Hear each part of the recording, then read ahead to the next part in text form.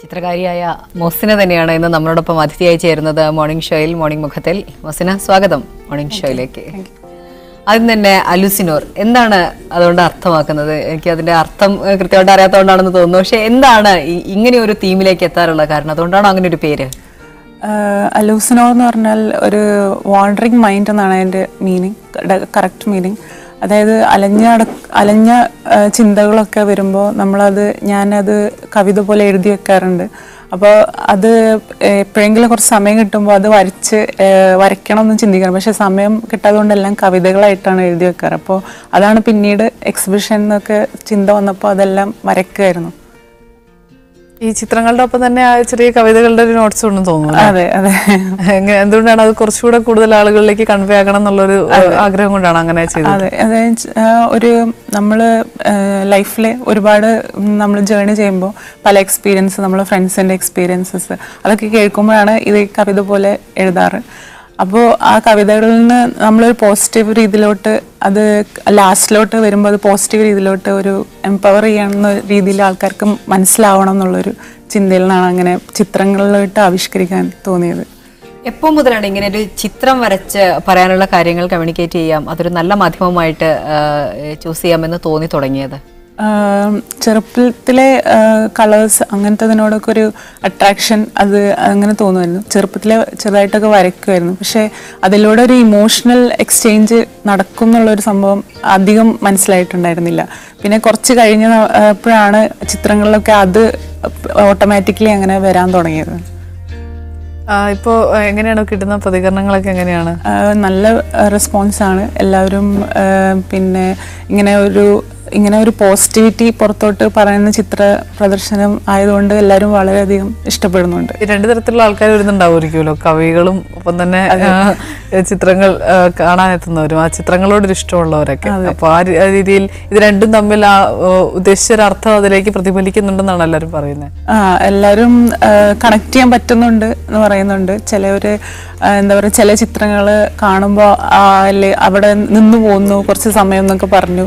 പിന്നെ ആർട്ടിസ്റ്റ് അവരൊക്കെ വരുമ്പോൾ ഞാൻ പഠിച്ചിട്ടില്ല, അതുകൊണ്ട് അതിൻ്റെ ചില മിസ്റ്റേക്സ് ഒക്കെ പോയിന്റ് ഔട്ട് ചെയ്യാറുണ്ട്. ഫ്രെയിം ചെയ്യുമ്പോൾ ഇങ്ങനെ ചെയ്യണം, നെക്സ്റ്റ് ടൈം ഇതെല്ലാം കറക്റ്റ് ചെയ്യണം എന്നൊക്കെ പറയാറുണ്ട്. അപ്പോൾ എല്ലാതും ഉൾക്കൊണ്ട് ഞാൻ അതിലെ മിസ്റ്റേക്സ് ഒക്കെ കറക്റ്റ് ചെയ്യാൻ മാക്സിമം ശ്രമിക്കും. ഇതൊരു തീം ബേസ്ഡ് എക്സിബിഷനാണ് ഇപ്പോൾ നടക്കുന്നത്. സ്ത്രീകൾ അവരുടെ സ്വപ്നങ്ങളും വിഹുലതകളും എന്നൊക്കെ പറയുമ്പോൾ ആ ഒരു പാറ്റേണിലേക്കാണ് വരുന്നത്. എന്തുകൊണ്ടാണ് അങ്ങനെ ഒരു ക്ലാസിഫൈ ചെയ്തുകൊണ്ട് തന്നെ ഒരു പ്രത്യേക ഒരു ഏരിയ മാത്രം ചൂസ് ചെയ്തുകൊണ്ട് ഒരു എക്സിബിഷൻ നടത്താമെന്ന് തീരുമാനിച്ചത്? സ്ത്രീകൾ ഇപ്പം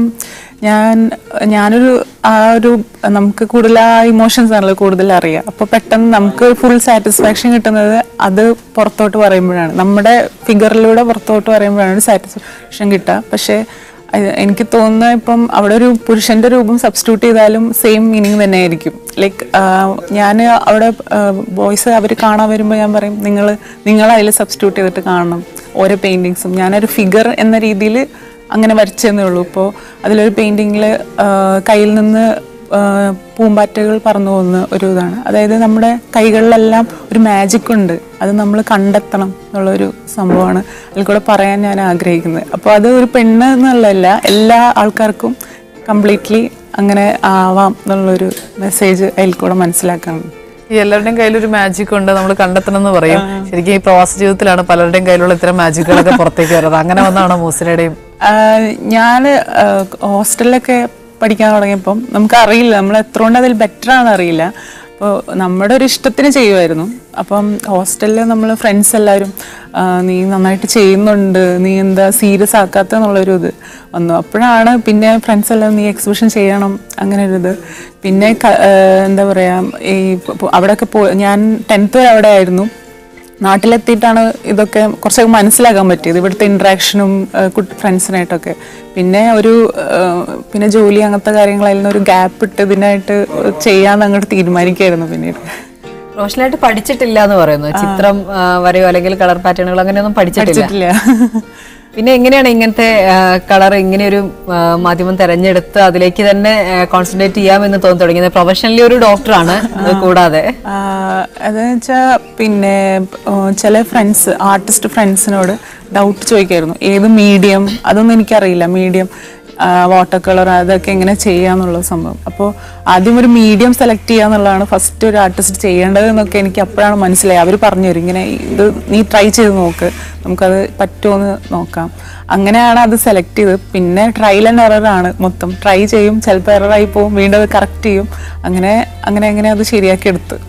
എക്സിബിഷനൊക്കെ നടത്തുമ്പോഴേ കുറച്ചുകൂടെ ഗൗരവത്തോടു കൂടിയാണ്. കാരണം പ്രത്യേകിച്ച് കോഴിക്കോട് പോലുള്ള സ്ഥലങ്ങളിലൊക്കെ നടത്തുമ്പം ഒരുപാട് കലാകാരന്മാരും കലയെ സ്നേഹിക്കുന്ന ആളുകളും ഒക്കെ തന്നെ വന്ന് കാണുന്നതാണ്. അപ്പം നമ്മളിത് പ്രൊഫഷണലായിട്ട് പഠിക്കുക കൂടെ ചെയ്യാത്തപ്പം കളർ പാറ്റേണുകൾ, കോമ്പിനേഷൻസ് അതിലെല്ലാം കൂടുതൽ ശ്രദ്ധിക്കേണ്ടതായിട്ട് വരും. അത്തരത്തിലുള്ള സജഷൻസ് കാണാൻ വരുന്ന ആളുകളിൽ നിന്ന് ലഭിക്കാറുണ്ടോ ഇവിടെ? എല്ലാവരും ഇപ്പോൾ നല്ല കളർ കോമ്പിനേഷൻ ആണെന്നാണ് പറയണത്. ഇപ്പോൾ റെസ്പോൺസിൽ പറയണത് ഒരു ഹാഫ് ഓഫ് ദി പെയിന്റിങ്സ് ഒക്കെ നല്ല കളർ കോമ്പിനേഷൻ ആണെന്ന് പറയുന്നുണ്ട്. പക്ഷെ അപ്പോഴും പഠിച്ചിട്ടുണ്ടോ ഇല്ല എന്ന് പറയുമ്പോൾ ആരും വിശ്വസിക്കുന്നില്ല. ഇല്ല, പഠിച്ചിട്ടുണ്ടാവും ചെറുതായിട്ട്. അപ്പം ഞാൻ പറയും, ഇങ്ങനെ മിക്സ് ചെയ്തിട്ട് ഏതെങ്കിലും ഒരു കളർ എനിക്ക് കിട്ടിക്കഴിഞ്ഞാൽ അതെൻ്റെ മനസ്സിലുണ്ടാവും. ലൈക്ക് ഇപ്പോൾ ഒരു പെയിൻറ്റിങ് വരയ്ക്കുകയാണെങ്കിൽ if it is A sky or something, ഞാൻ just I take blue. Like നമ്മൾ ഡയറക്റ്റ്ലി കണ്ട കളേഴ്സ് ഉണ്ടല്ലോ, നമ്മൾ ഇപ്പോൾ ഭൂമിയിൽ കാണുന്ന കളേഴ്സ്, അത് കൈയിട്ടെടുക്കും, അത് ഇങ്ങനെ സ്ക്യൂസ് ചെയ്യും. അപ്പോൾ അതിൽ എന്തൊക്കെ എനിക്ക് ആഡ് ചെയ്യാൻ പറ്റും അങ്ങ് ചെയ്യും. അത്രേ ഞാൻ ചെയ്യുന്നുള്ളൂ. അതിൻ്റെ ഒരു കറക്റ്റ് ഒരു ആണോ അല്ലേന്നൊന്നും എനിക്കറിയില്ല. ബട്ട് ദ ഔട്ട്കം അങ്ങനെ അങ്ങ് വന്നു കഴിഞ്ഞാൽ ഐ എം സാറ്റിസ്ഫൈഡ്. അത്രേ എനിക്കറിയുള്ളൂ. അങ്ങനെ അങ്ങ് ചെയ്യും. ഡോക്ടറിന് പഠിച്ചപ്പോൾ ഈ ഹൃദയവും കിഡ്നിയൊക്കെ വരച്ച് അത് കുറെ ഗുണം ചെയ്തിട്ടുണ്ടോ? അത് ശരിയാണ്. കുറച്ചൊക്കെ നമുക്ക് റെക്കോർഡ്സും കാര്യങ്ങളൊക്കെ ചെയ്യാനുണ്ട്, അതിലൊക്കെ വരയ്ക്കുമായിരുന്നു. അപ്പം എൻ്റെ മാത്രമല്ല, എൻ്റെ ഫ്രണ്ട്സിന്റെ റെക്കോർഡ് ഞാൻ തന്നെയായിരുന്നു വരച്ചിരുന്നത്. അങ്ങനെ സഹായം ചെയ്തിട്ട് രക്ഷപ്പെട്ടു പോയത്. കൂടുതലായിട്ട് ഇത്തരം കാര്യങ്ങൾ വരയ്ക്കുക അല്ലെങ്കിൽ അതിനോട് കലാപരമായിട്ടുള്ള വാസനകളൊക്കെ ഇവിടെയുള്ള ആളുകളാണെങ്കിലും നേരത്തെ സെമിനിസ സൂചിപ്പിച്ചതുപോലെ നമ്മൾ വിദേശത്ത് പോകുമ്പോഴാണ് നമുക്ക് അതിനുള്ള ഒരു സ്പേസ് അവിടെ കിട്ടുന്നത്. ശരിയാണ്. അത് ഇവിടെ പഠിച്ച കാലത്തും അല്ലെങ്കിൽ ആ സമയത്തോ പിന്നീട് ഇവിടെ വന്ന പല ഘട്ടങ്ങളിലായിട്ട് വന്നിട്ടുണ്ടാവുമല്ലോ, ആ സമയത്ത് ഒന്നും അതിനെക്കുറിച്ച് ആലോചിക്കുകയോ ഇത്തരം ഒരു എക്സിബിഷൻ അല്ലെങ്കിൽ അങ്ങനെ ഒരു കൂട്ടായ്മയെ കുറിച്ച് ചിന്തിക്കുകയൊന്നും ചെയ്യുന്നില്ല. ഇപ്പോൾ എന്താണ്, ഒരുപാട് ആളുകൾ ഇത്തരം മേഖലയിലേക്ക് വരുന്നുണ്ട്, വിദേശത്തും അതിനുള്ള അവസരങ്ങൾ ഒരുപാടുണ്ട് ഇപ്പോൾ. അതെ. ഇപ്പോൾ ഖത്തറിലാണെങ്കിൽ, ഞാൻ ഖത്തറിൽ നിന്നാണ്, അവിടെ ആണെങ്കിൽ ഇപ്പോൾ അവസരങ്ങൾ ഇപ്പം അതിലേക്ക് എങ്ങനെ എത്തിപ്പെടാന്ന് അറിയണ്ടായിരുന്നില്ല. ഇപ്പോൾ ഇത് ചെയ്തപ്പോൾ അവിടെയുള്ളവർ പറയുന്നുണ്ട്, നമുക്കൊന്ന് കൊളാബറേറ്റ് ചെയ്തിട്ട് ഒന്നും കൂടി അവിടെ ചെയ്താലോ എന്നൊക്കെ പറയുന്നുണ്ട്. പക്ഷേ എനിക്കത് വലിയൊരു കാര്യമാണ്. കാരണം ഞാനത് പ്രതീക്ഷിക്കുന്നില്ല. കാരണം ഞാൻ പഠിക്കാത്ത ഒരാളായതുകൊണ്ട് എത്രകൊണ്ട് ശരിയായി എന്നൊന്നും എനിക്കറിയില്ല. പക്ഷേ അറിയില്ല, ഇൻഷാ അല്ലാഹ് ചിലപ്പോൾ ചെയ്യാനായിട്ട് പറ്റിയേക്കും. പിന്നെ എല്ലാം പോസിറ്റീവാണ് ഭയങ്കരമായിട്ട്. കാരണം നാടൊക്കെ വിട്ട് നിൽക്കുമ്പോൾ എല്ലാവരുടെയും മനസ്സിലൊരു വിഷമമൊക്കെ ഉണ്ടാവും, ഭയങ്കര വിരഹതയൊക്കെ തോന്നും. കാരണം നാട് അത്, പക്ഷെ അങ്ങനത്തെ ഉള്ള ചിത്രങ്ങളൊന്നും അല്ല ഇതിൽ വന്നിരിക്കുന്നത്. അതൊന്നും നേരെ അങ്ങനെ ആലോചിച്ചുറപ്പിച്ച് അത്തരം ചിത്രങ്ങൾ വേണ്ടാന്ന് ആലോചിച്ചുറപ്പിച്ചാണോ? അത് എനിക്ക് തോന്നുന്ന വെച്ചാൽ വിഷമം എല്ലാവരുടെ ലൈഫിലും ഉള്ളൊരു കാര്യമാണ്. പക്ഷെ ആ വിഷമം മാറ്റിവെച്ച് സന്തോഷത്തിനെ പ്രൊജക്റ്റ് ചെയ്യാൻ ചുരുക്കം ആൾക്കാരെ ശ്രദ്ധിക്കുകയുള്ളൂ. അത് വിഷമമാണ് എല്ലാവരും ഷെയർ ചെയ്യുക. അപ്പോൾ എനിക്ക് തോന്നുന്നു എൻ്റെ ഒരു പിക്ചർ കണ്ടിട്ട് ഒരാൾക്കൊരു ഇത്തിരി ഒരു പോസിറ്റിവിറ്റി അല്ലെങ്കിൽ ചെയ്യണം, അല്ലെങ്കിൽ എൻ്റെ ഒരു പാഷന് വേണ്ടിയിട്ട് ഞാൻ വർക്ക് ചെയ്യണം എന്നൊക്കെ തോന്നുന്നുണ്ടെങ്കിൽ, അല്ലെങ്കിൽ എന്തെങ്കിലും ഒരു ചേഞ്ച് അവരുടെ ക്യാരക്ടറിൽ വരുത്തണം എന്ന് തോന്നുന്നുണ്ടെങ്കിൽ, എനിക്ക് തോന്നുന്നു അതാണ് അതിൻ്റെ മെയിൻ പവർ. അപ്പോൾ കാണാൻ വരുന്നവർ നമ്മുടെ വിഷമം കേട്ട് അത് വിഷമിച്ച് പോകുന്നതിലും നല്ലത് അത് ആ പോസിറ്റിവിറ്റി ഉൾക്കൊണ്ടിട്ട് ഞാനത് മാറണം, അല്ലെങ്കിൽ ഇങ്ങനെ ചെയ്യണം, എൻ്റെ ലൈഫ് ഒന്നും കൂടി ബ്യൂട്ടിഫുൾ ആവണം എന്ന് ചിന്തിക്കുന്നത് നല്ലതെന്ന് എനിക്ക് പണ്ടേ തോന്നും. പിന്നെ എനിക്ക് മോട്ടിവേഷണൽ സ്പീക്കർ ആവുമെന്ന് ഭയങ്കര ആഗ്രഹമായിരുന്നു. അപ്പോൾ അത് ഈ ഒരു മീഡിയത്തിൽ കൂടെ ചെയ്യുമ്പോൾ ഒരു പ്രത്യേക സന്തോഷം. അത് ആളുകൾ കാണുന്നത് അവരുടെ ആറ്റിറ്റ്യൂഡിനനുസരിച്ചാണ് തോന്നുന്നത്. പല സ്ഥലങ്ങളിൽ സഞ്ചരിച്ചിട്ടുണ്ട്, പലതരത്തിലുള്ള ആളുകളെ കണ്ടിട്ടുണ്ട് പല നാടുകളിൽ പോകുമ്പോൾ. പക്ഷേ അവിടെ നിന്നെല്ലാം കാണുന്നതിന്റെ പോസിറ്റീവായിട്ടുള്ള ഘടകങ്ങൾ മാത്രം ഉൾക്കൊള്ളുക എന്നുള്ളതാണ് മുഹ്സിനയുടെ ഒരു സ്റ്റൈൽ എന്ന് തോന്നുന്നു. അതെ, അങ്ങനെ പോസിറ്റിവിറ്റി. ഇപ്പം നമ്മളോട് ആരെങ്കിലും സംസാരിക്കുമ്പോൾ ഒരു പോസിറ്റീവ് വൈബ് കൊടുക്കാൻ പറ്റുക എന്ന് പറയുന്നതാണ് ഏറ്റവും വലിയ കാര്യം. സോ ആ ഡേ ടോട്ടലി ബ്യൂട്ടിഫുൾ ആവും. സോ ലൈഫും ടോട്ടലി ബ്യൂട്ടിഫുൾ ആവും. സോ നമ്മൾ എപ്പോഴും നമ്മൾ സ്ട്രഗിൾസ് ആണ് ഡിസ്കസ് ചെയ്യുന്നത്. അപ്പോൾ അത് നിർത്തി നമ്മൾ പോസിറ്റീവ് സ്ട്രഗിൾ ഉണ്ടെങ്കിൽ അതിൽ നിന്നുള്ള പോസിറ്റിവിറ്റി ഉണ്ടാവും. ആക്ച്വലി ഈ struggle is like A turning point. Turn ചെയ്ത് പോവാണ്. അത് നമ്മൾ മനസ്സിലാക്കി കഴിഞ്ഞാൽ നമുക്ക് ലൈഫിലുള്ള ഒരു കാര്യം വലിയൊരു പ്രശ്നമായിട്ട് തോന്നില്ല എന്നുള്ളൊരു സംഭവം ചിത്രങ്ങളിൽ കൂടെ പറയാമെന്ന് എനിക്ക് തോന്നി. അങ്ങനെയാണ് ഇതിലെത്തിയത്. 2 പ്രൊഫഷനായിപ്പോ അല്ലേ? അപ്പോൾ ഇതിലിപ്പോ ഏതാ കുറച്ചുകൂടെ മനസ്സിന് സന്തോഷം കിട്ടുന്നത്? തീർച്ചയായിട്ടും ചിത്രം വരയ്ക്കുന്നത് തന്നെയാണ് ഏറ്റവും സന്തോഷമുള്ള കാര്യം. അത് it's an escape from everything. So ചിത്രം വരയ്ക്കുമ്പോൾ നമ്മൾ ഈ എന്താ പറയുക മറ്റുള്ള കാര്യങ്ങളൊന്നും ചിന്തിക്കുന്നില്ല. Like you are away from home എന്ന് പറയുന്ന പോലെ ഫുൾ ടൈം നമ്മൾ ഒരു വേറെ ലോകത്തെത്താണ്. സോ അതൊരു മെഡിറ്റേറ്റീവ് ഒരു സംഭവം പോലെ എനിക്ക് തോന്നാറ്. സോ എനിക്ക് എല്ലാവർക്കും വരയ്ക്കാൻ അറിയാത്തവരുണ്ടെങ്കിൽ പോലും ഒന്ന് കളറൊക്കെ എടുത്ത് ഒന്ന് ജസ്റ്റ് ഒന്ന് ചെയ്യുമ്പോൾ തന്നെ നമ്മുടെ ഈ സ്ട്രെസ്സും ഇങ്ങനത്തെ ഒരു വിഷമങ്ങളൊക്കെ മാറും എന്നുള്ളൊരു എനിക്ക് തോന്നുന്നു. സ്ട്രെസ്സിനെ ഓവർകം ചെയ്യാൻ വേണ്ടിയിട്ട് കലകളെ അല്ലെങ്കിൽ ഏതെങ്കിലും ഒരു മാധ്യമത്തിനെ ഉപയോഗപ്പെടുത്തുക എന്ന് പറയുന്നത് ഒരു വലിയൊരു കാര്യം തന്നെയാണ്.